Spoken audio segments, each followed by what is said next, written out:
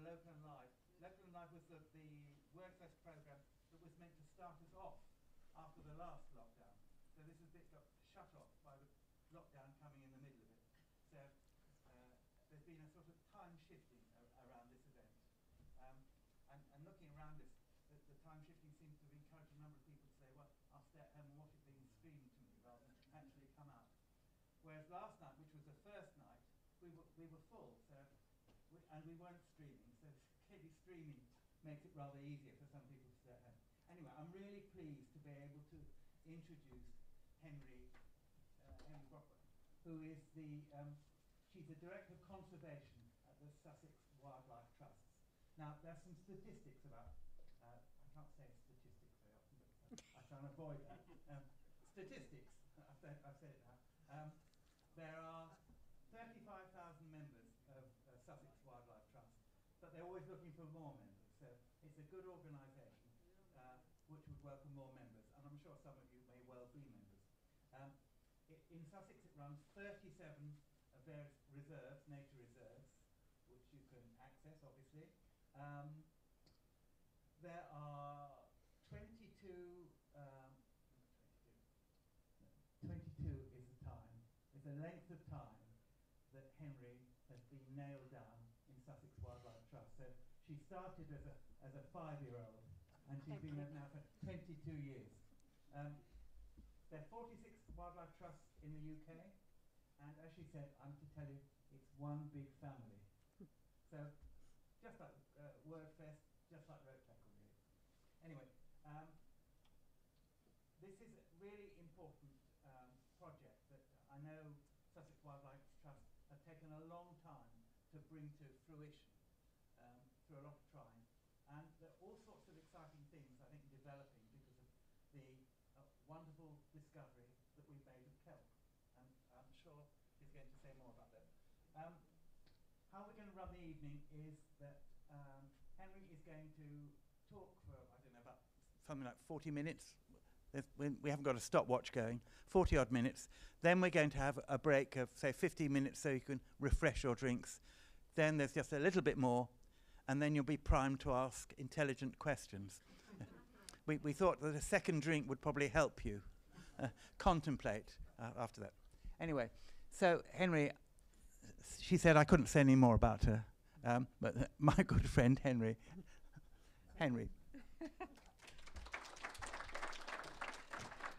Well, thank you very much, and it's just very exciting to be in a room full of people. It's quite overwhelming. So, yeah, really lovely to see you all. I'm going to put my stop clock on so that I know when I've gone on too long. There you go. And yeah, I'm going to be talking to you about rewilding Sussex seas. And as David said, I'm from Sussex Wildlife Trust, which the logo, as you can see, is not very marine. So my marine colleagues got a bit sick of doing talks about the marine environment with the badger on it.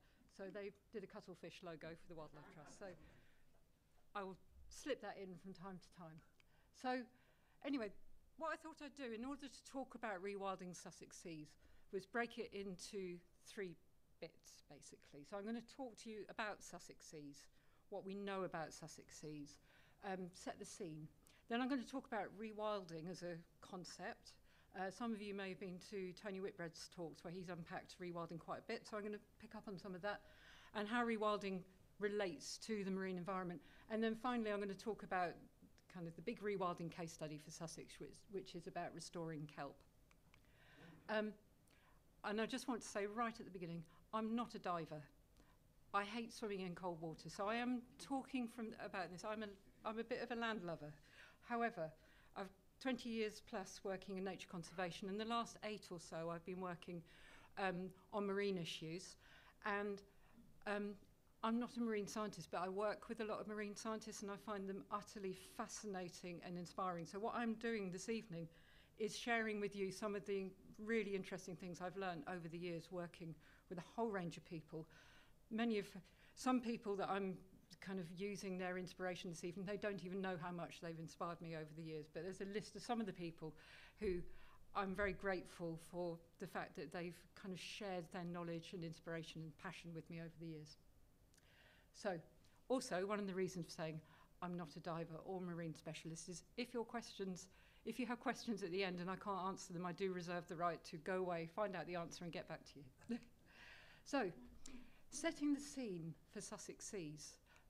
A warning, hopefully you will find this inspiring, but possibly you might find it a bit disturbing as well. I'm sorry. A bit sorry. So, when we're talking about nature in Sussex, when we're talking about the terrestrial environment, it will probably seem really logical to start with the geology. And from a land perspective, obviously you will all be able to relate to, the chalk of the South Downs, the clay of the High Weald, etc. And it's no different at sea. For example, as you can see from this map, chalk is a substrate that runs all the way through the UK. It actually goes under the channel, out the other side in the Champagne region, which is why we've got Sussex sparkling on this side of the channel and Champagne on the other side of the channel. It's exactly the same chalk seam. But it does give us this incredible chalk coast. But it's not just a chalk coast. The diversity of geology that we have on land, and Sussex is really diverse geologically, more so than many other counties, that diversity also exists under the sea, and that diversity gives us this huge range of different substrates or types of seabed. I'm now going to talk about something that I'm really absolutely not an expert in, and how we got the English Channel. So for this is, again, is something that is absolutely fascinating. So what's that, 450,000 years ago, glacial melt was coming and collecting in a huge lake. And then from that lake, there was just a river, a large river nonetheless, coming where the English Channel is now. So it was all, basically, you would be able to walk across to France, no problem, apart from there was a river in the way. But not a sea, a river. And we know this is true because of the gravels and alluvial deposits you get with rivers. They're still there. So that's what the English Channel would have looked like all those years ago. Mammoths and whatever the other one is, an elk. And then, as you can see, that river was fed into by the Rhine and all sorts of different rivers that exist now. But at one point, that big lake overtopped. And when it overtopped roughly where the Straits of Dover are. And there was one almighty flood, again, which shows in all of our geological deposits that there was a massive flood event. And that massive flood event basically made the English Channel. And so the geology that we have on our seabed is a result of that long history. We're going to do a time warp here. We're going to fast forward 20,000 years to now. So we know a little bit, quite a bit, about the substrates that we have on our seabed. And just to prove the point, here we are. Here's a mammoth tusk that was found by fishermen in Worthing in the 1920s. And here's a lad in Bexhill who relatively recently found a mammoth tusk on the beach in Bexhill. So they're there, and there's quite a few mammoth tusks have been found over the years. And another thing that's happened in that 20,000 years is an awful lot of people. So here we see West Sussex, a lot of people. Here we see East Sussex, a lot of people. But as you can see, the density in both of those, the coastal populations are really large. And we, vast amount of our population live in these coastal conurbations. And those coastal conurbations as such, if you look at the history of them, they've largely grown up around the fishing industry or Victorian spa towns where people take the air. So the sea has had a huge influence just on the way our kind of geopolitical lives exist to this day. So we've got 220 kilometres of coast. That's a long coast. And as I said, communities absolutely shaped by the sea. And a huge business turnover from visitors to coastal West Sussex. So in 2015, that was supporting 14,000 jobs. Probably a little bit different now post-pandemic, but that's how important the sea is to our local economy. We talked about the geology, and I'm going to talk about it in a relation to what we can all relate to, which is our beaches. So the shingle, once we talk about the creation of how the channel actually created, all of a sudden the shingle, when you think about ancient riverbeds, etc., that starts making a bit more sense. Ancient deposits, they're there on our beach and we can relate to them. And here in Shoreham, you've got the absolutely fantastic vegetated shingle, a real a European speciality. There's like one of the best places in Europe is the West Sussex Coast for vegetated shingle. And that shingle, obviously, it's not just on the beaches, it goes under the sea as well. And similarly, sand, we've got sandy beaches in Sussex, which have their own diverse ecology. So from worms to molluscs to crustacea to birds feeding on it all, it's a whole big food chain in its own right. So what happens in the sand on our beaches, obviously, offshore, you haven't got birds burying their beaks in, but you've got other creatures doing the same role. And then our rocky shores, which are really amazing for the diversity. So many different species. I shouldn't think there's a single person in this room who's never rock pooled. Everybody's rock pooled. And if you haven't, you really should. Rock pooling is one way of engaging with nature I've never known to fail. As everybody just goes wow, and it brings out the 7-year-old in everybody. It's just amazing. And then, of course, the sea itself. The sea is kind of from an ecological perspective, it's obviously a lot more than just the seabed. It's not just about what's lying there on the ground. It's also about the water column and the differences in that water column. So it's an absolutely multi-dimensional habitat. So all sorts of diversity within the sea, from fish to crustacea to marine mammals that sometimes live on land, and then occasional visitors like minke whale, for example. And then when you start talking about the sea, you get exposed to a whole new language. So bathymetry, which is basically depth. So water depth. Now, quite interesting to me is the Sussex seas, they're not really that deep. So all these areas out here, they're only 50 metres deep. The deepest we have in our area is 69 metres. So I was like, what does 69 metres really look like? So I chose the Leaning Tower of Pisa. I mean, largely because it's got a picture with people at the bottom. It's not that much deeper than the Leaning Tower of Pisa at its deepest bit of the channel. So, and that gives you a kind of essence of what this 3D habitat looks like. And then also, I think quite interestingly, who owns the seabed? Well, actually, the Crown Estate own the seabed. So it's not the Queen personally, it's the Crown Estate that just comes with the Crown. So it's part of our national treasure, I suppose. So the Queen, in essence, the Crown, owns the entire seabed, the rights to the seabed, etc. And when it comes to the management of the seabed or the marine area, we have what's called the nearshore, which is inside 6 nautical miles, and that's managed so fisheries, for example, is managed by the Inshore Fisheries and Conservation Authority, who I'm going to mention quite a bit in this. They're based in Shoreham. And offshore is managed by the Marine Management Organisation, and the Marine Management Organisation also are responsible for all planning issues in the marine environment. So it's, it's completely different players when you get out to sea to the kind of organisations that we're used to on a land level. And then also, obviously, something offshore, something I find really fascinating. All of these dots here are some, and by no means all, shipwrecks. So spanning hundreds of years, ever since there's been ships, there's been shipwrecks, unfortunately. And so ancient and more modern, these features are still on the seabed, and each one of these in turn becomes its own nature reserve, attracting wildlife around it. And that in itself inspires so many divers in Sussex. Diving Sussex wrecks is a big thing. And like I say, I'm not a diver myself, but I bet it's absolutely amazing. Similarly, diving for the purposes of recording nature is also a thing in Sussex. So we have Sussex Sea Search. Now, most counties, coastal counties around the UK, have what's called Sea Search, which are divers who have had some ecological training and are doing a proper survey, taking notes, etc. And Sussex Sea Search has been going since I think the mid-1980s, and it was the first one in the UK to be established. So we've got lots and lots of data about the Sussex marine environment.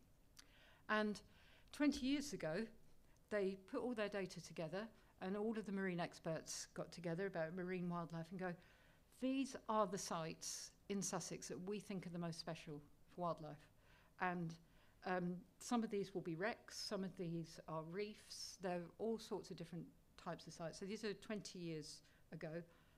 I hope they all still exist now, but I do not know if they all exist now, because what level of protection do they get? Actually, it's just identifying the good bits. They have no statutory protection whatsoever. So that's not really enough, but it's good to know where the good bits are, I guess. However, in 2010, we had the Marine and Coastal Access Act, and that actually created the drive for a whole suite of marine protected areas. So these are called marine conservation zones. So there was a big move following this act to recommend specific sites around the UK for marine conservation zones. And it was done in 3 phases, and in Sussex we had marine conservation zones designated in each of those phases. So in the first one, these might be sites that you know or heard of. So in the first tranche, 2013, Kingmere, which is off the coast of Worthing, that's where black sea bream breed and have their nests, a very fascinating site. Beachy Head West, which is that whole stretch of from Brighton to Beachy Head, basically, where the chalk platform is, and Pagham Harbour. So they were our first 3. And then in the next phase, there's some more offshore sites. So offshore Overfalls, offshore Brighton, and Utopia. Now, Utopia's a tiny little site. It's, well, tiny. It's 3 square kilometres, so it's quite big if you think of it in land terms. In marine terms, quite small. And Utopia is particularly interesting, and it's called Utopia because it's where taupe sharks come to breed every year. So really interesting site. So East Meridian, that was a site it never got through. It never got designated because there's not enough data about it. And as you can imagine, these offshore sites, there is very little data about them. People don't dive that deep, and so there just isn't enough information to cause a designation. So the fact that the other 3 offshore sites were designated is a really big deal. But in that third tranche, Inner Bank, Beachy Head East, and also Selsey, Bill and the Hounds were our designations. So that's Sussex has got more marine conservation zones than most, so we're pretty good. And Selsey, Bill and the Hounds, there's so many different species you'd find there, but seahorse is obviously the one we all get excited about because they are genuinely fascinating. So obviously we've got a fishing industry here in Sussex, and so commercial fishing in itself is really interesting. I've learned quite a lot over the years. So, for example, these dots on here, these are the main fishing ports in Sussex, and the size of the dot is the kind of size of the turnover that's coming through these ports, so in relation to each other. So in 2018, which is the most recent data I had, £27 million worth of fish was going through these ports. Now, it wasn't necessarily all caught in Sussex, but it gives you a good indication of how important the fishing industry is in Sussex. So there's all sorts of different types of fishing interests. I mean, there's sea angling. There's a huge amount of people interested in sea angling. There's probably sea anglers in the audience tonight. There's dredging, netting, potting, trawling, and it's fish and it's shellfish as well. So target species, things that are getting caught here in Sussex: bass, bream, cod, sole, herring, mackerel, plaice, crab, lobster, oysters, scallops, and the one that I find quite interesting is whelks, because I've never even seen whelks served in a restaurant in Sussex, but they are a big delicacy in other places. So there is a big market for whelk, which is, again, quite an important Sussex export, essentially. So our fleet here in Sussex is mainly made out of small boats, and they usually fish within 6 nautical miles, so in that near shore area. So like any kind of work that's relating to the natural world, it is obviously going to be seasonal. Fish move around. They're a wild creatures, so they've got their own habits, and so fishing changes season to season on what's going on for that particular species. So in Sussex, one of the things that I think is of interest, we've got the largest UK beach-launched fishing fleet, which is in Hastings, and if any of you been to Hastings for the day, you know that at the end of the seafront you see all the boats. They're all the RX boats that are on the beach there or offshore. We've got a trawling fleet that operates in the region. We've also got scallop dredgers that go out more to the middle of the channel for scallops. Another really major activity that happens in Sussex is, of course, dredging, and Shoreham being probably one of the major places for dredging, boats coming in from Sussex. So we've got Hanson, Tarmac, Kendall Group. These are all aggregate companies based here, and 10% of the marine aggregate in the UK comes from Sussex. So we're really significant in the industry, and you think that's every road, every building that's using aggregate.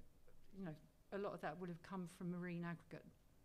So was it 1 million? Over 1.5 million tonnes.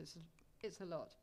So when next time you're walking up someone's driveway and it's a nice crunchy path like that, remember that you're actually looking at ancient geological process in place that's there, that's been dredged out of our sea. So these are the Ice Age river deposits, flint, gravels and sand that are, you know, a really huge industry.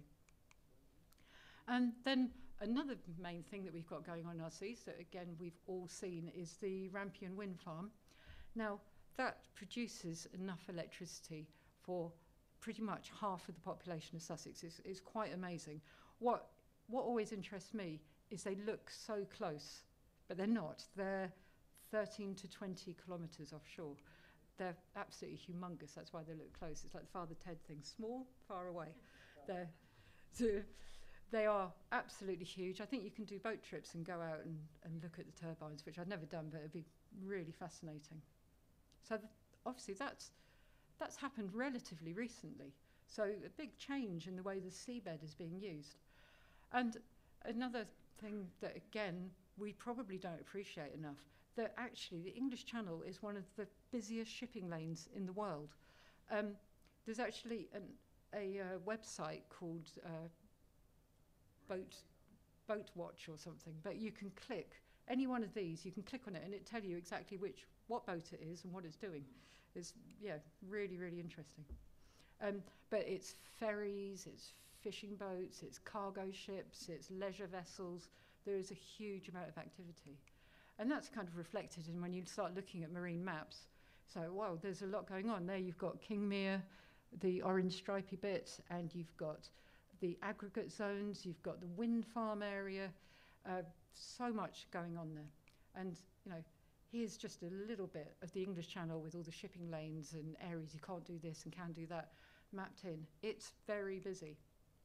And, of course, that's not even including us, the people, looking. I mean, for me, my main observation of the marine environment is just standing on the beach, but we have also a lot of marine users that are paddle boarding, kite surfing, sitting on beaches, divers, etc. It's, you know, the sea is a passion for so many people. However, all of these organisations here say, there's a lot of issues with the sea. So in the State of Nature report, they state all of these issues as being major concerns, and every single one of them stands in Sussex as much as it stands anywhere else. We are no different to anywhere else. And then, of course, the big one that's almost too big to mention is climate change. And the climate change, when you relate it to the marine environment, is a really, really big deal. Now, we've got 4,700 kilometres of rivers and streams in Sussex. We're a very, very soggy county. Everything that goes into those rivers and streams is going to be coming out here into our marine environment. So we all have a bit of responsibility for what's going in, and we all know there's problems with misconnections and storm drains and all sorts of things about nutrients and, you know, agricultural products that are making their way into water systems.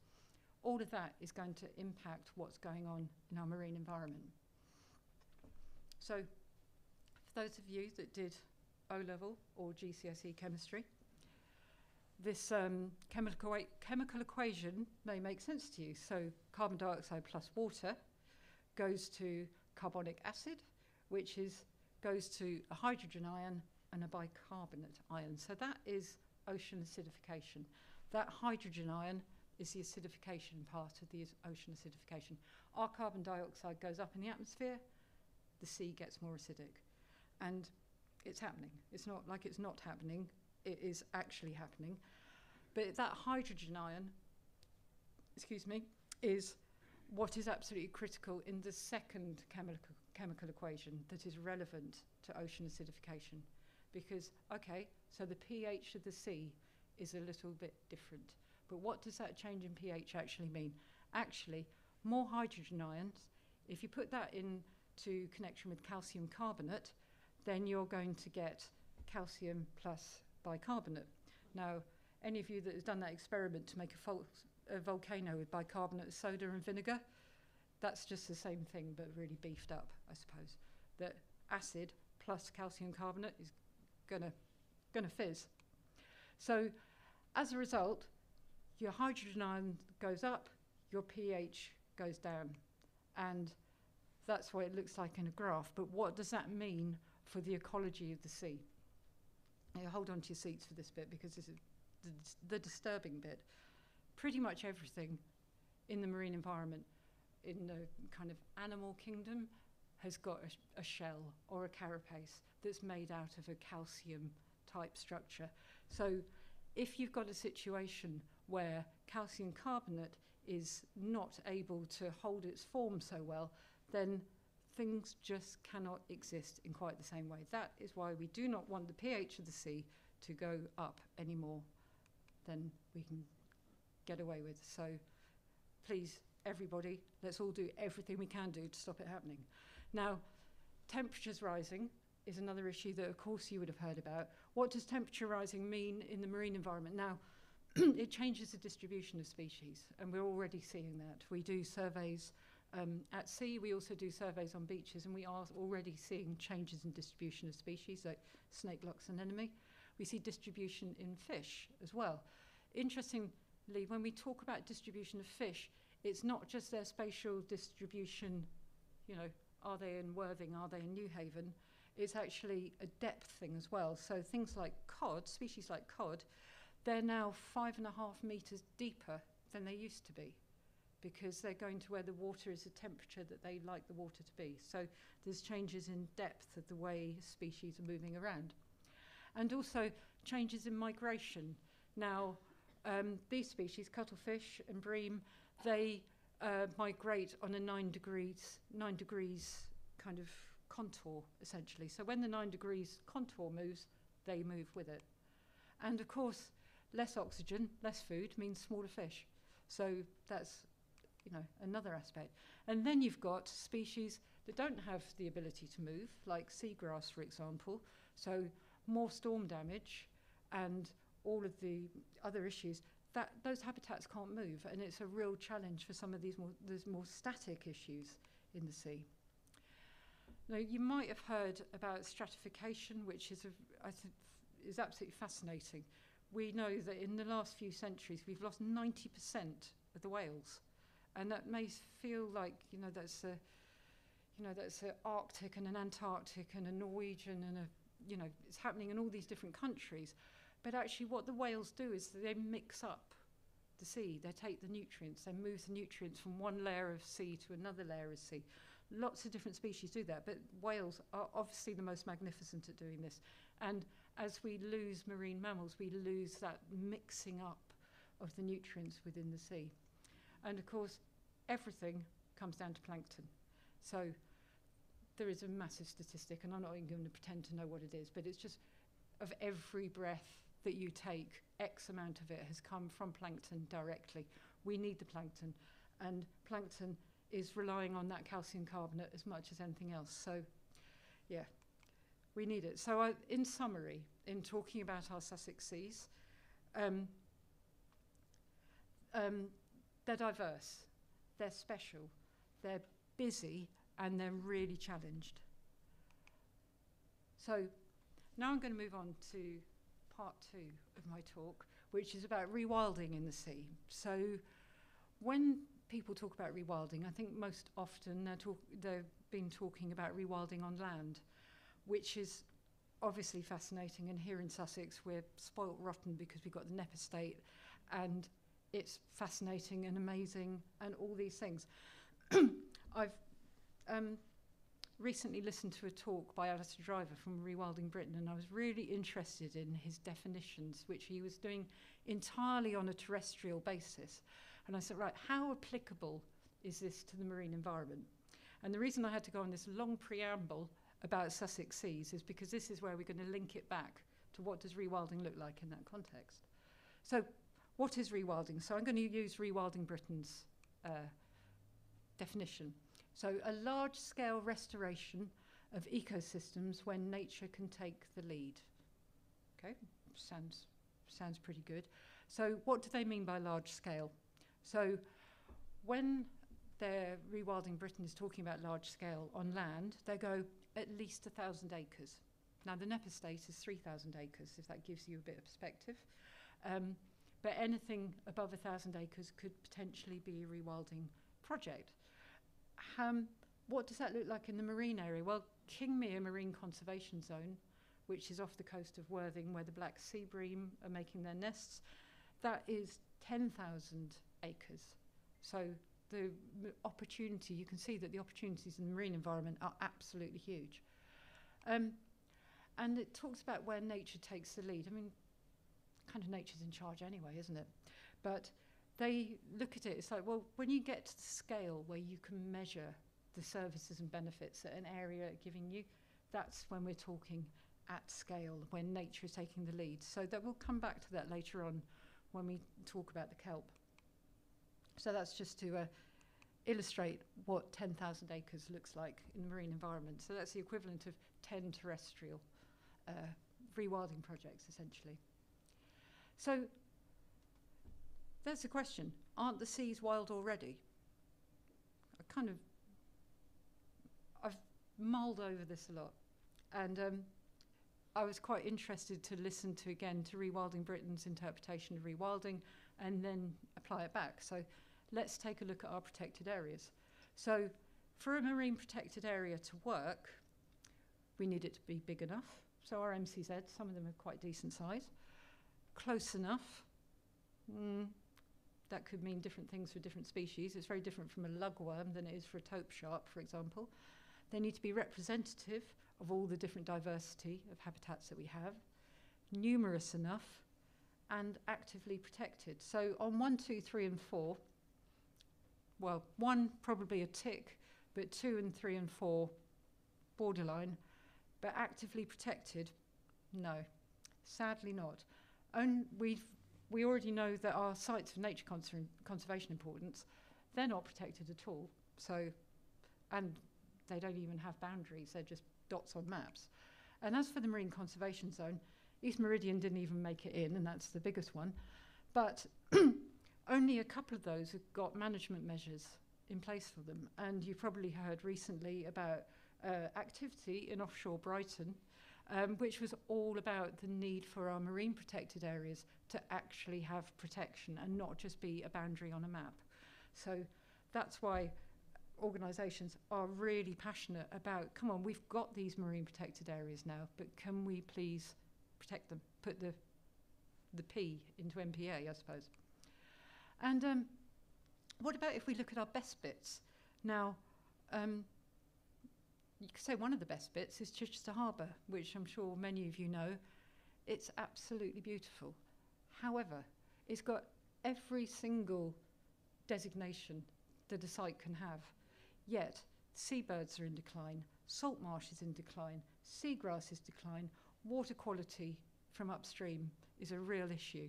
So this is one of our best bits, and we can't even fly its flag and go, it's amazing. We can fly the flag and go, this is a site that's got some serious problems. We know it can be amazing, and let's make it amazing, but our best bits aren't as good as they should be, even nearly. Another aspect which rewilders refer to, and I think in nature conservation we refer to generally, is a thing called shifting baseline. There's a really brilliant publication by the Sussex Inshore Fisheries Conservation Authority called Centuries of Sussex Seas.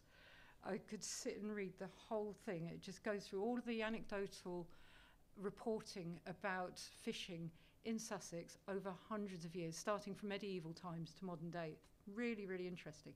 So in the 1800s, for example, just to start us off, fishing boats so heavy with fish they could not be landed on the beach. Okay, that sounds good. So that was a long time ago, 1800s. Let's come a bit more recent, 1980s. So 1980s, a dense bed of kelp occurred very close inshore between Shoreham and Bognor Regis.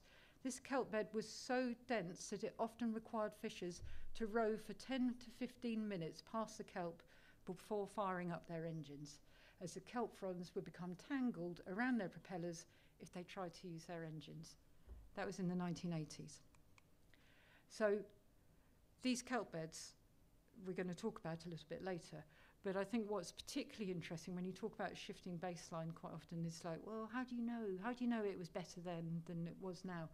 So one fisherman in the 1980s has reported on how much he caught in that area in the 1980s with how much effort. So when he was reporting again in 2017, it's a fraction of the same catch for a massively larger effort. So we can see shifting baseline can happen just in 40 years between now and the 1980s. Another example that particularly kind of touched me, I suppose, was this piece about oysters. So in 1816, new oyster beds were discovered off the south and southwest of Brighton. Over the next few years, these newly discovered oyster beds were extensively mapped and found to cover an area of seabed over 70 miles long and 7 miles wide. Where are they now? So that's a huge habitat that we now have got only remnants of. And, you know, now having native oysters is a reason to, you know, it's a designated feature in a protected area when, you know, before it was vast stretches of our Sussex seabed. So all of this is happening, and this is what we see. This is what I see. It's just, it's beautiful. We go to the beach, we go to Shoreham, and Shoreham's beach is a beach I go to most often, and it's where you go to relax and look at views and be in the wind and weather, and it's brilliant. It's beautiful. But that leaves the sea out of sight and out of mind, and that's the expression I'm going to come back to a little bit later on, because out of sight and out of mind, I can't put us all collectively in the land lovers. Me as a land-based person, I can't see what's going on underneath the sea. I'm not a diver, and so it's just what I see. I see the surface of the sea, the beach looks nice. Is that enough? So then there's a question, is rewilding about looking back? So if we take a look at our marine protected areas, obviously we've now ascertained they're not enough. Shifting baseline, yes, we can see that actually what used to be there is incomparable to what we've got now. Pressures on the sea, we've identified huge amounts of pressures on the sea. Global pressures, local pressures. And all of this means we've got reduced services and benefits coming from the sea. So ecosystem services coming from the sea is much, much depleted, let's say. So actually, when we're looking at rewilding in the marine environment, we could say it's about being fit for the future. It's about having a natural environment that can stand the pressures and changes that we all need to stand. The key principles of rewilding, I think, again, quite interesting. People are key. Now, we've already talked about the amount of marine users and marine lovers that we have in Sussex, people dependent, the economy dependent on the marine environment. So absolutely, size matters. So we've already kind of covered that actually the scope for scale in the marine environment is epic. And then also thinking about natural processes and this very interesting concept, it's a marathon with a sprint start. So remember that phrase, and I'll come back to that. So thinking about natural processes, for any of you that have seen Tony Whitbread's talk on rewilding, he describes it absolutely fantastically. As natural processes, you can look at them as succession, or you can look at them as disturbance. And so I was quite interested. Well, in the terrestrial environments, you need healthy soils, which leads to the growth of your herb layer and your shrubs, and that will lead to your canopy. And that is what succession looks like on in a very simplistic way on a terrestrial environment. And what does disturbance look like? So you need disturbance which is impacting that succession. And the balance between the two is where the real development of a rich biodiversity exists. So large herbivores and predators are where the rewilding focus is very much on getting that disturbance absolutely balanced so that you have the full process to get that natural process. What does it look like in the marine environment? So succession, you need healthy seabed, which will start off developing soft corals, for example, sponges, and then onto algae. So that's what your succession kind of would look like on the seabed.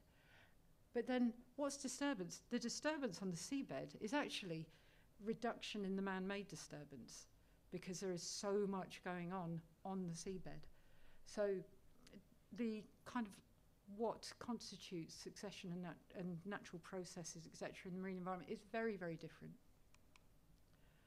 So when we're talking about rewilding Sussex seas, so we'll go back to talking about the shifting baseline. Where did all that kelp go? Back to our sea search divers who've got 40 years worth of data. What have we done with it? And back to the need for more areas that are protected. So I'm going to talk now a bit about the Sussex kelp, which is our kind of big example, our big once-in-a-lifetime opportunity, I suppose, for lots of us to be involved in something really at scale for the natural environment. So the sea search data, those volunteer divers, the map on the, I don't know if that's left or the right, left. Is that left? Well, that map over there, that's where the kelp used to be. Now it was from that anecdotal information that I gave earlier on that described it. This is from the data we have, this is where we identified it was. Now from the data we have now, this is where it's left. And I would say that is rather a generous map of where it's left. And we in Sussex have what the Sussex Inshore Fisheries Conservation Authority, and they are responsible for fisheries management in the nearshore area. With this information and an understanding of what the fishing pressure is in Sussex, they have a process where they can create fisheries management through the bylaw process.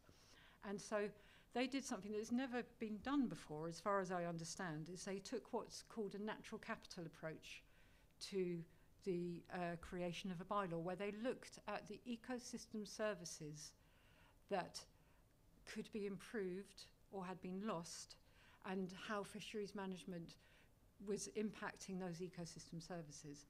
And so they went through a consultation process for this.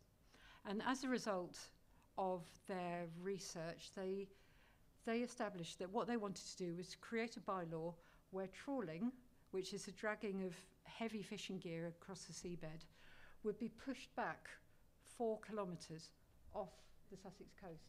Now, the area in East Sussex actually already had trawling bylaws in place, so we're really talking about that wider area in West Sussex, where trawling would be pushed back. So to enable the seabed to regenerate and to enable some of these lost habitats to return. So this is where I'm going to this kind of the human story of it. So what a difference a cup of coffee can make.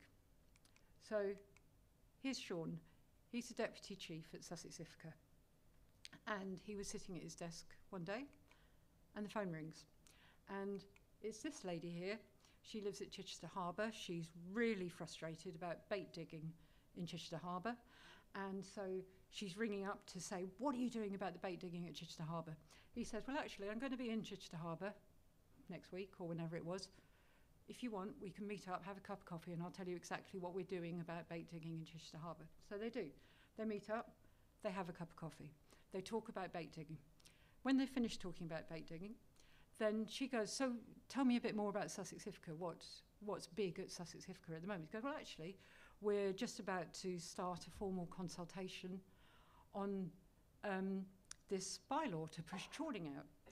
Now, who is Sarah? This is Sarah. This is Sarah Cunliffe, who you're speaking to, who happens to be a diver, who dived in the 1980s in the kelp forest. She remembered it really, really well. And she's like, what, you mean it's not there anymore? He's like, no, it's not there, it's gone. And she's like, oh my God, that's absolutely shocking. Not only is Sarah an ex-diver, she also is the creative director of a TV production company, or a film production company called Big Wave TV. And she was so moved by what Sean was telling her about the kelp not being there anymore and the impact that trawling was having on the seabed, that she's like, I will do everything I can to help you with this. And so she literally within 4 weeks had made a film. She had used her contacts in the film industry, so she had one of the Blue Planet cameramen coming, doing filming, getting footage from elsewhere, putting it all together, made an amazing film. We got together with her as Sussex Wildlife Trust and other NGOs which were all ready to help our kelp, essentially. And she created this incredible film. And then having created the film, she was like, I wonder if. And so she went, you know what, I'm going to ask him. So she got in touch with David Attenborough and she said, we've made this film, look, here it is, here's a rough cut. Would you be interested in narrating it for us? And of course, he probably gets asked all the time to get involved in all sorts of things. And the next day she had a phone call and she had a missed number and she goes, oh, I had a missed call, who is this please? And she goes, it's David. She said, David who? And it was David Attenborough calling back to say, yes, of course I'll do your film, this sounds amazing. And so he did, he narrated our film about the Sussex kelp and the bylaw and the consultation process. And obviously for those of us working in the kind of lobbying campaign around us, this was like amazing because he's, I think probably for all of us, our hero on so many different levels. But actually there is most definitely a David Attenborough kind of ripple effect. So I think personally that the Blue Planet series just awakened a whole wave of awareness of plastics in our oceans, for example. And there's a Blue Planet factor. The Blue Planet factor, I think, has done a huge amount to raise awareness of the plight of our coral reefs and how incredible it is in the Galapagos. But what's that look like back home? And I think what he probably recognises, this is what Blue Planet looks like when you bring it back home. And to the fact that the film was made with one of the Blue Planet cameramen makes it a sort of a full circle, I suppose. I'm not going to show you the film because I'm hoping lots of you have seen it already. It's about 7.5 minutes long. If you just put in Help Our Kelp into Google, it should come up. It's wonderful film that Sarah made. But as a result, when the formal consultation for the bylaw went out, normally bylaws, not a huge amount of response, not a huge amount, but as a result, probably, of David Attenborough actually raising the profile of this campaign, 2,500 people responded to the bylaw, supporting that process, saying, yes, this bylaw is brilliant, we really, really want this. And so then what happened is the Sussex IFCA, when they create a bylaw, it's an absolutely fully democratic process. It's informal consultation followed by a formal consultation, which then goes to the board, then it gets voted by the board, etc. So in January 2020, a real milestone, the Sussex IFCA board voted for, yes, we want this bylaw. And then you go into a whole new process. So you start off with IFCA, they make a bylaw, and David Attenborough thankfully narrates a film all about it. This then goes to the Marine Management Organisation, and they have to check all the wording and the principles and make sure that everything is as it should be. When the Marine Management Organisation have finished with it, you move on to DEFRA, and then they have to go check all the legal frameworks and stuff around it. So there's a process there. And then when they finish with it, it goes to this guy, George Eustace, who's the Secretary of State for the Environment, and ultimately he signs it off. Now,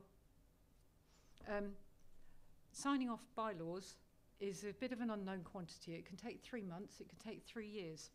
We were really keen to see this bylaw signed off as soon as possible. So the best way to do that is to show local support.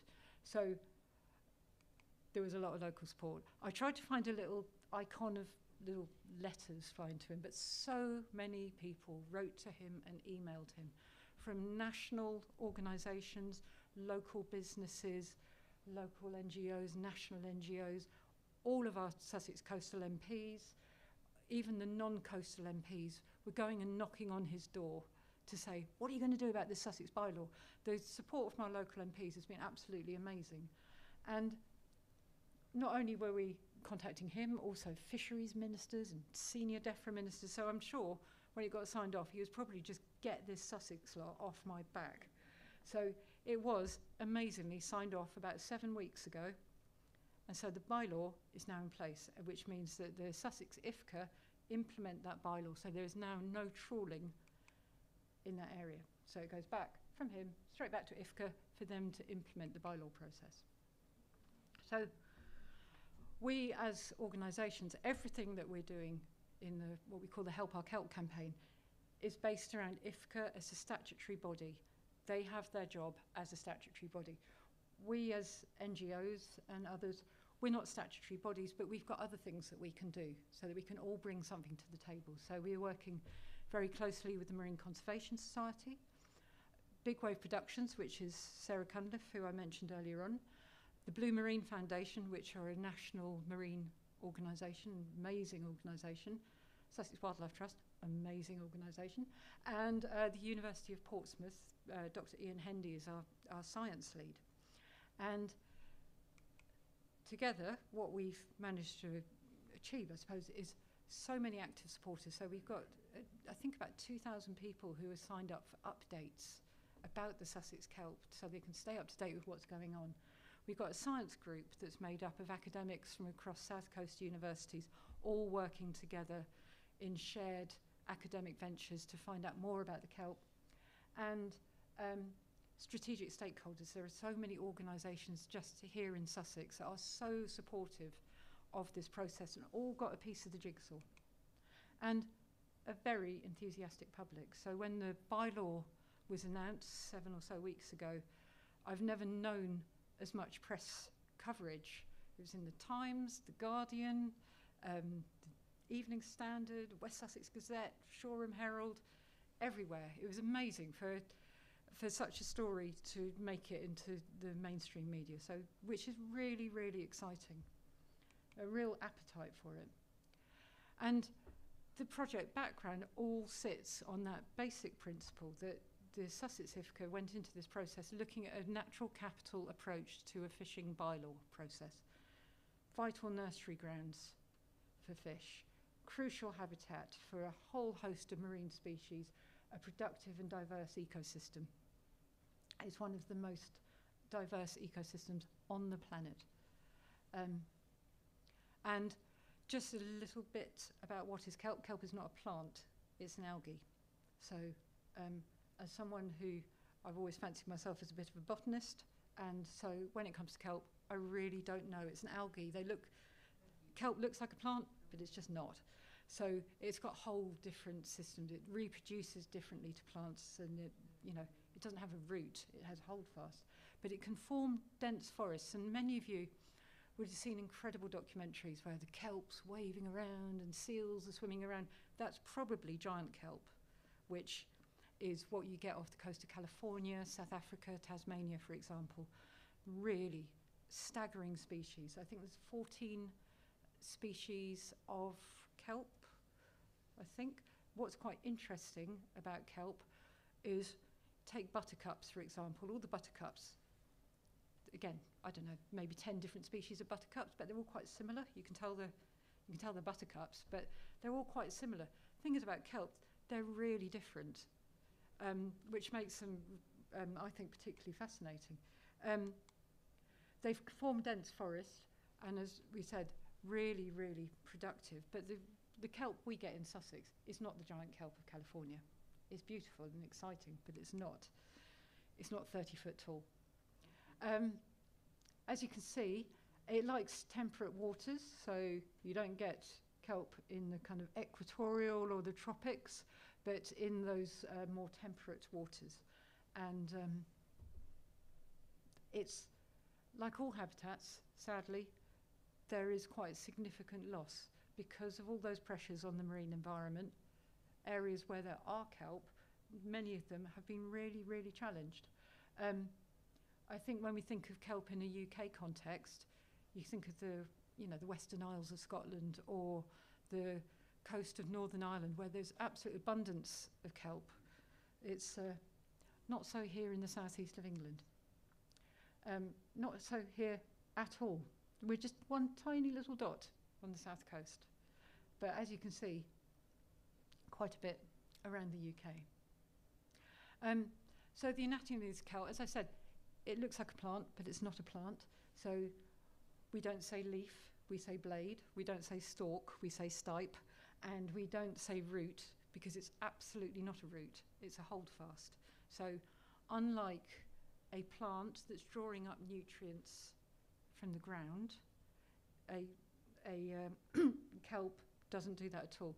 It looks like a root, but it's just holding it in place. And it's drawing its nutrients actually from the water around it. It's what's called an ecosystem engineer. And as an ecosystem engineer, that's telling us that it is changing. As a result of being kelp there, it's changing so many other aspects of the natural environment. So lots of reasons. So diverse ecosystems, and just kind of dig into that a little bit. So because of the structure of kelp and the fact that it grows in forests, it creates a sheltered area, where there's species can come and they can hide, for example. So, for example, you would expect crustacea, for example, things like lobsters, would really benefit from that canopy that the kelp forest provides, and other species like crabs, which we know are really important species in Sussex commercially, and species that live on all different aspects. So blue-rayed limpets is exactly what you'd expect to find on kelp. This is a really rare, incredibly beautiful species that we get in Sussex. And where you get a diversity of species, you get the whole food chain, so your predators are going to be there too. And we actually have quite a few species of shark in Sussex, and this is just a small spotted cat shark, and you can see their cases on beaches, but they're here in Sussex, and that's exactly the sort of species that will be using our kelp forest. And much like if you imagine a rainforest, you have the canopy and what goes on in the canopy, so all your parrots and birds and monkeys in the canopy, but then you have what's going on the forest floor. And similarly with kelp, you have a whole huge amount going on in the forest floor. And this is what the holdfasts look like. So they, in their own right, are creating another ecosystem in and amongst them. So they're talked about as being a nursery ground for juvenile fish. And when you think of that mass of different niches that they're providing, it becomes quite clear. Of course, this is where fish are going to come and lay their eggs. This is where they're going to be more sheltered, where predators are less likely to find them. So you have the kelp provides that environment. And, kelp isn't the only thing that provides juvenile nursery grounds. You've got salt marsh seagrass. These are all places which are providing nursery grounds, which is why they're such important habitats. And of course, when we talk about nursery grounds for fish, our commercial species are wild creatures, so it's nursery ground for some of our commercial species. So this is really good, ultimately, for pumping those fish out of the trawling exclusion zone and out to where it is okay to be catching fish. And of course, the trawling exclusion zone is only for trawling. Other fishing is going on in the area. So static fishing nets, i.e. not being dragged across the seabed, are being used in this area, and potting is being done in the area as well. So it's not an exclusion of all fishing at all. And kelp also creates a natural flood defence because of its impact on the sea, the kind of shape and flow of water over the seabed. Now, again, lots of research has been done on the impact of giant kelp on wave activity in Tasmania, but that's not going to be the same in our English Channel waters off the coast of Sussex. So this is something we've really got our eye on. Now, the Environment Agency have day in, day out, hour by hour, probably minute by minute data about the waves coming across the beach all across Sussex. They've got buoys measuring wave movement all the time. So what we're going to be able to do is when more kelp is in place is actually see, is it making a difference to waves? Is it protecting our West Sussex coastline? Because our West Sussex coastline is going to need some protection. So if the kelp can add anything to that, that's amazing.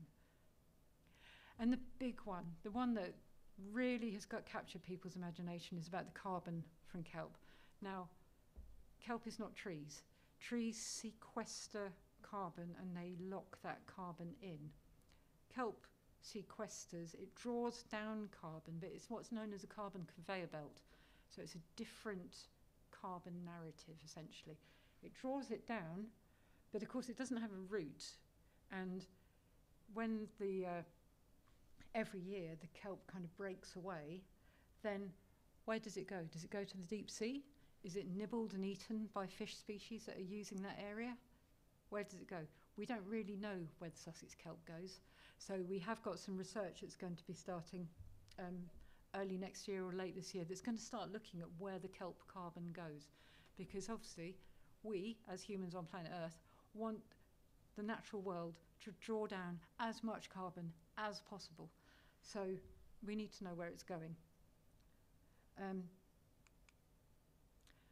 And it's what's known as a nature-based solution. Nature-based solution is where nature has got answers to our climate situation, our climate crisis, that are both about mitigating and adapting to climate change. And restored kelp has all of those things.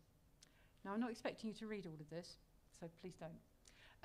But I just wanted to go through, there are 4 ambitions of the Help Our Kelp Partnership. So, David, I completely lost track of time, so if you want me to stop, just say. It'd be good if we could just have a break for a drink. I didn't hear any of that. Sorry, if we could just have a break for 15 minutes to have a drink. Shall we have a break now? I think Yeah? that'd be a good idea, yes. And then I've probably got 10, 15 minutes after that. I'll leave it on a nice picture. Yeah. And we'll have a break now. And thank you very much.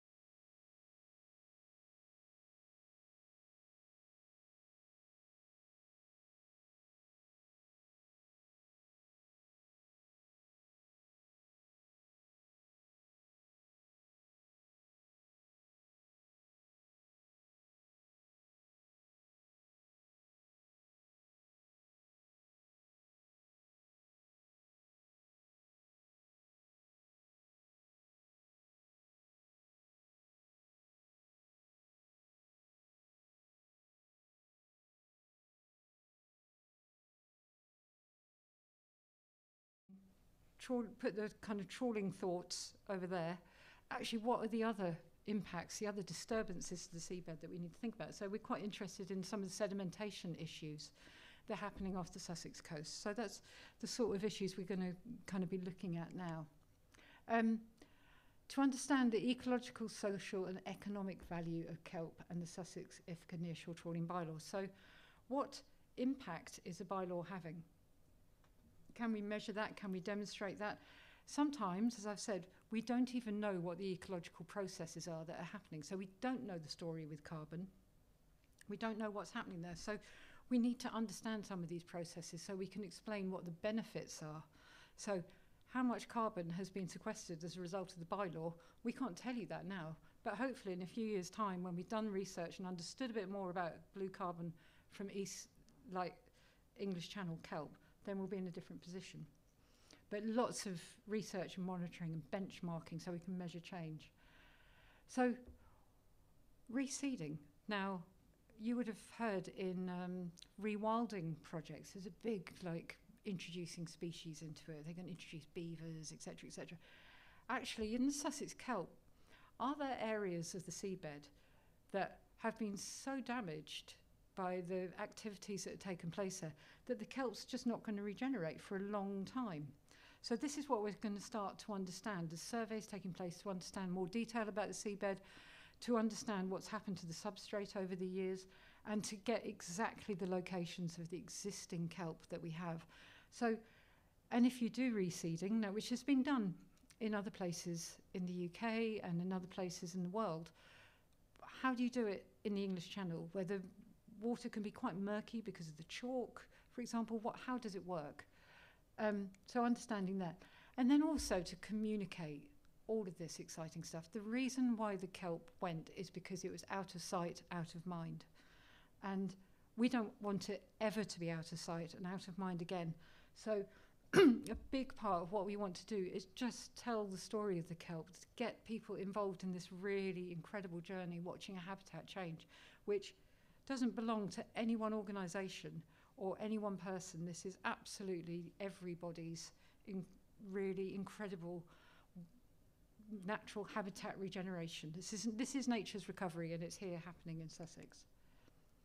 So as I mentioned, we have our science group, which is made up of universities from across the South Coast, and a really fascinating array of science happening as a result of the bylaw. I mean, these are just the things that are being looked at or already funded already. So there's a transect 27 passes of the West Sussex coast with a camera on a sledge towed across with computer analysis of what the seabed is doing. I don't think it's just computer analysis. I think an MSc student has to sit and watch and interpret these hours of footage about the seabed to see exactly what's going on the seabed. We've got a PhD that's looking into the carbon cycle of the kelp and also looking at how kelp draws in other nutrients like phosphates and nitrates, looking at the feasibility of reseeding techniques, regular dives on known areas of existing kelp and areas where there aren't known areas of existing kelp to see, is it spreading, what's the changes. Training new sea search divers. We already have a merry and happy band of sea search divers, but we could always do with more. Tagging key species to find out how they're using the area, really interesting piece of work with the University of Plymouth, and understanding the genetics of UK kelp as well, also very important. And also, that's all ecological stuff, and that's not everything that will be happening, but some of the really fascinating stuff. There's also the socio-economic benchmarking, not just ecological benchmarking. So what are the changes in catches as a result? Are we getting more lobsters? In Lyme Bay, for example, there was a trawling exclusion, and after 4 years, there was 4.5 times better lobster catches as a result of the trawling exclusion. What's that going to look like in Sussex? What's people's perception of kelp? What do people think about this? Are they excited? I mean, everything we've seen so far tells us that people are really excited about this. And is there an impact on the local economy? Maybe not now, but maybe in the future. And also, we have a huge raft of current stakeholders. Organisations Sussex organisations that are just so passionate about making this happen, making it work, wanting to be part of this. These are just some of the organisations that are Sussex stakeholders, along with the Help Our Kelp partners, but there are loads more as well, and that in itself is really exciting. So at the moment we're consolidating information, we're bringing together partners, we're dovetailing into existing projects to make sure nobody's unnecessarily repeating stuff, and that in its own right is a pretty exciting piece of work. Lots of this costs money, so we're looking at who can pay for this bit and who can pay for that bit. What money have we already got that we can target towards this kelp? So we're kind of matching up funders and projects all in one go. And we're establishing that baseline. And the baseline information is really important, the benchmarking. Where did we begin? So that we can look back in 5 years and 10 years and we can tell you what's happened. And I think that will be really exciting. And creating a really clear shared plan of action between all of those organisations and individuals that want to be part of this. Restored habitat, we don't know what's that going to look like. So future plans, we carry on gathering the evidence, we tell the story, always tell the story, because there's going to be change all the time. And what are we learning? What are we finding out? We want to engage local communities, and that's all different types of communities all along our coast, and work with all these different organisations. But the most important thing, long list of our future plans, but upholding the bylaw is the most critical thing, out and out. We need to demonstrate all along that this bylaw, creating fisheries management through a natural capital approach, we want to demonstrate that that really works, and, you know, with luck, inspire other areas that actually that's something that they want to do as well. And I've got a short film, so if you could hit the button. This was filmed in April this year by Dr. Raymond Ward, who lives, I think, near Widewater, and he dives regularly to look at known patches of kelp and has been recording them for quite some time. But this is new growth of kelp. So the stuff he's showing here in this film is kelp that was not there last year. This is what the regeneration of the seabed looks like. It starts off gentle, and we'll see more and more of this sort of thing in the Sussex seabed. There's a spider crab.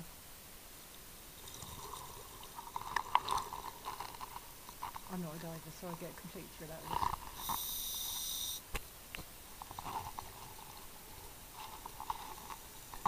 Irritated cuttlefish.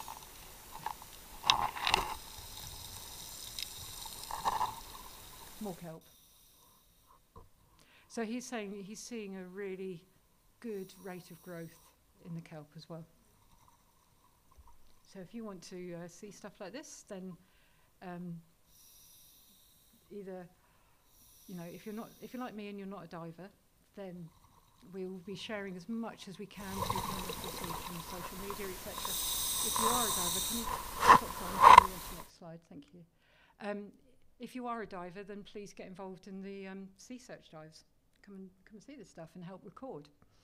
But Help Our Kelp is just one piece of the jigsaw when we're talking about rewilding the seas. There's Medmary, which is an incredible project in the far west of Sussex, which I've got a couple of pictures of. Chichester Harbour I've mentioned. There's so much that we can all do together as stakeholders in Chichester Harbour. There's salt marsh to restore in Sussex and to create in Sussex. There's seagrass. We want to really take a good look at sedimentation and the impact that that's having on our natural habitats. All of this depends on sustainable coastal economies, and it all also depends on local pride as well, because out of sight and out of mind is what we don't want. Everybody in Sussex knows about the South Downs and goes, oh yes, we've got a national park, we've got the South Downs. But actually, how about if everybody in Sussex goes, we've got the national park, we've got the South Downs, and we've got an amazing restored kelp forest, because that's what makes Sussex amazing. So yeah, we really want to make sure we get that, foster that local pride. Just so I don't just talk about kelp, just very quickly and finally, Medmary is the largest in West Sussex near Selsey. It's the largest coastal realignment project in the UK, and there it is as agricultural land, and there it is a few years later, letting the sea in and seeing what happens. And change happens so quickly. Nature takes a hold so quickly. And within just a couple of years, they had 50 sharks feeding on crabs in the shallow waters of Medmenary. Absolutely amazing. It blew everybody's mind. It was in the Daily Mail. But it's a really amazing place. It's the RSPB manager. It's an amazing place to go and visit and watch it as the tides come and change. There's other brilliant coastal places you can go to in Sussex. In the far, far east, Rye Harbour. Go and visit Rye Harbour and see some of the amazing coastal habitats and environments there. So that's it from me about rewilding our Sussex seas. Just to say, if you're not a member of the Sussex Wildlife Trust, perhaps you'd like to join. But thank you very much indeed.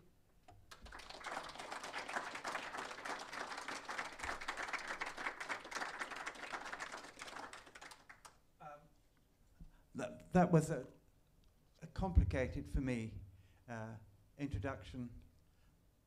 My knowledge of kelp was fairly minimal.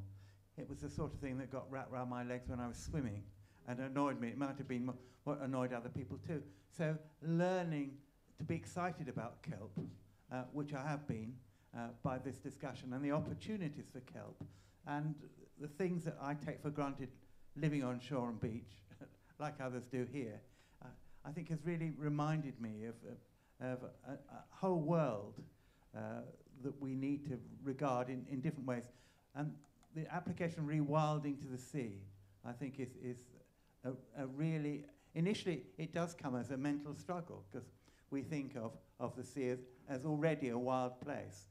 Knowing that we ignore it and the damage that's been done to it is truly shameful. There's a process. We can now ask Henri questions. Lots of questions may come to mind, but the process that we have to go through is that if you have a question, I'll come to you. You tell me what your question is. So for hygienic reasons, I then repeat it in there. So this microphone doesn't become besmirched, I think is the word I was looking for. Unnecessarily besmirched in COVID terms. I know it sounds curious, but people may have a few questions from what's been a really comprehensive and exciting presentation. Is there a question, someone who got a question? Right, thank you. Speak to me and I'll repeat it.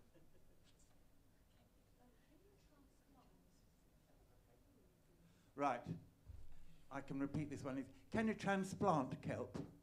Can you transplant kelp? Can you move it from one place to another?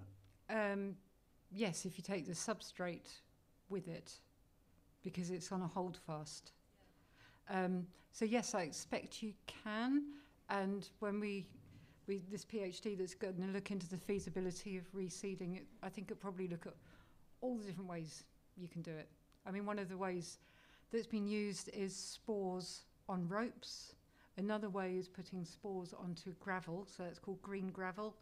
There's so many different arts of the possible. But what will work here is the question.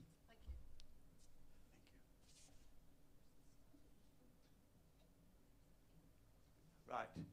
Now, that's a question. You used to see a lot of stuff washed up on Worthing Beach. Was that kelp? It was as a result of the kelp. So it might not have been kelp, because when the storms come, kelp, as I was saying, it's an ecosystem engineer. It creates lots of habitat. So there's lots of seaweeds attached to the stipe of the kelp. So in storm conditions, that gets ripped off the kelp. So you get all sorts of different seaweeds washing up in storms. And that was a big thing on the Sussex Coast when we still had a kelp forest. So that's something we've really got our eye on for the future, is what are the systems to get in place so that once we do have a restored kelp forest, people don't go, this bloody kelp washing up on our beaches, making it stinky. Actually, we've thought about all of that already, and we've got a system, because, you know, there's so many things you can do with kelp, from soil conditioner, fertilizer, feed for cattle, so it reduces their carbon emissions. you name it, kelp can do it. So we're quite interested in what that could look like in the future. Right, another question. The 4-kilometre band that is in East Sussex that prevented trawlers, first of all, is there some evidence from that trawler band already in terms of the effect on the seabed? And has that helped you shape is it the 5 metre or the 6 metre? That's a good question. From this lady here. So the trawler exclusion zone in East Sussex isn't because of kelp, it's because of other habitats. It's because of, I think, the sensitive chalk habitats that you have in that area and the chalk reef. So the kelp hasn't been monitored specifically in those areas and what the impact has been. So I can't answer that question, sorry.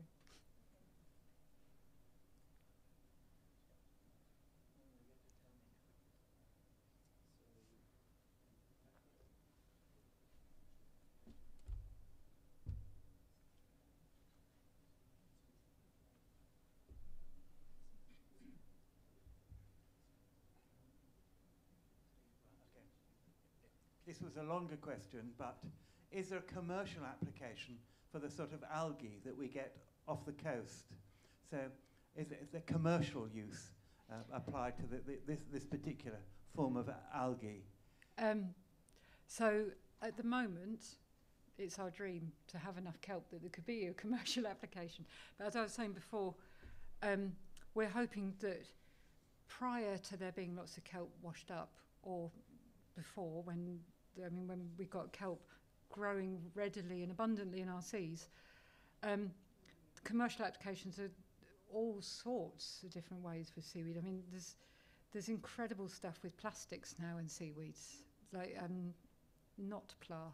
It's a UK company that's doing amazing stuff, creating little sachets for ketchup and stuff, so that takeaway food has no longer got its sachets in plastic. It's got seaweed-based stuff.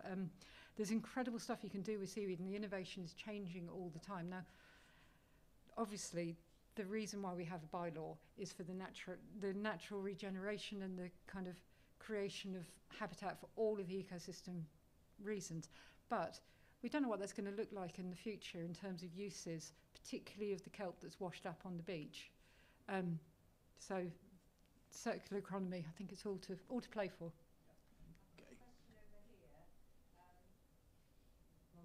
Thank you.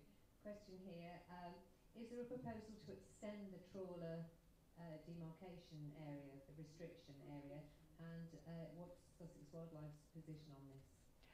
No, I don't think there's any proposals to extend the area, because the area that's proposed, it relates to where the kelp used to be, and also kelp beyond a certain depth you're not going to get kelp. So the trawler exclusion zone, I don't think there's any proposals to make it more than what it is now.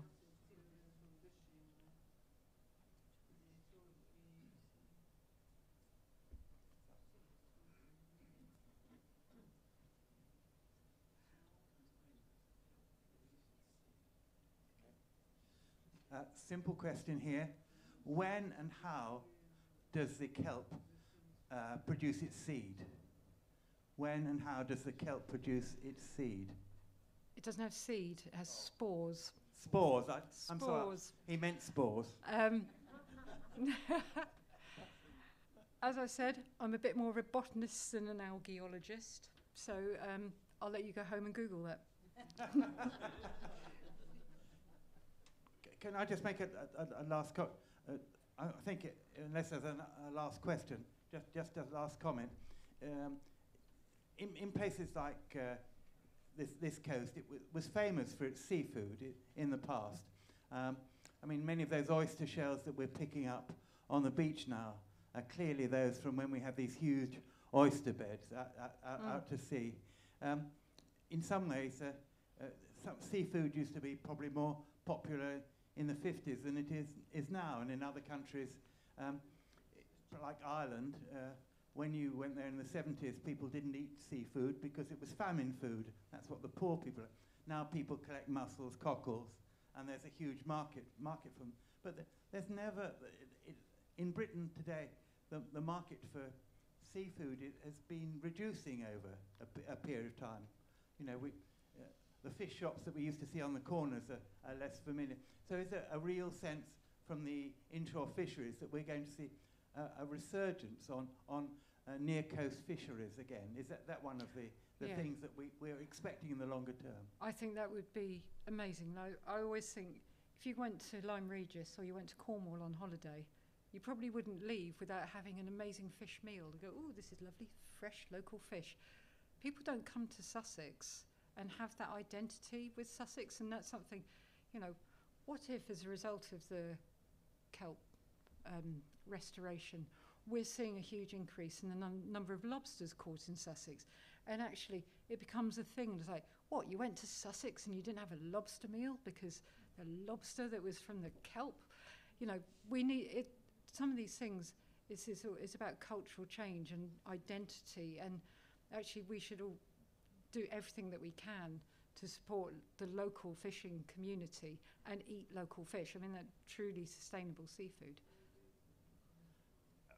On that note, can I thank Henri on your behalf?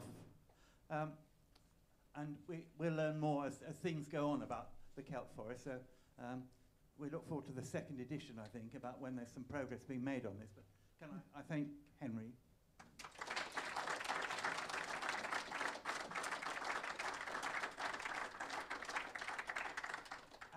And just remind you, this is still part of Wordfest. And Rosalind, are you going to say a bit more about the programme? We've got Tony Whitbread from Sussex Wildlife Trust on the Thursday the 3rd of June with the last in his series. It's called What Have Plants Ever Done For Us? So if you haven't already got a ticket for that, I hope you come along. It will also be recorded, so you could buy live stream tickets, and this event has also gone out live stream to some more people. And the other thing is that we're planning a whole environment day for the big Wordfest in October the 2nd, here at Ropetackle, and we're going to have a whole day of speakers, and we're going to be thinking about the big planning meetings, international world meetings, global meetings for the environment and particularly for the biosphere. And so we really hope that everybody can come along to that. We're going to have some fantastic speakers and workshops, and it really is about what you want to make of it. If you're interested in getting involved with that, if you just put your name and indicate on your feedback form, then we'll contact you, because we're really hoping to build a whole momentum behind the environmental movement. And thank you so much, Henri, for a fantastic talk. And it's just great to hear that something positive, isn't it, is going on a doorstep. So thank you again. Bye.